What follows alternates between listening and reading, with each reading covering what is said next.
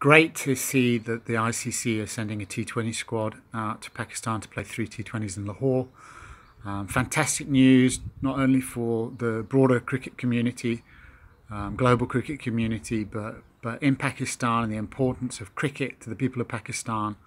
They'll be absolutely over the moon with this. Key first stage in the normalisation of cricket and the reintroduction of international cricket.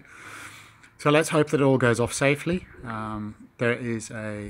Looking at the squad, there's a large contingent of Southern Africans, and I'm sure that's partly to do with scheduling, and also with the fact that I think the players from this part of the world really understand some of the broader challenges that are typically faced in Africa and Asia.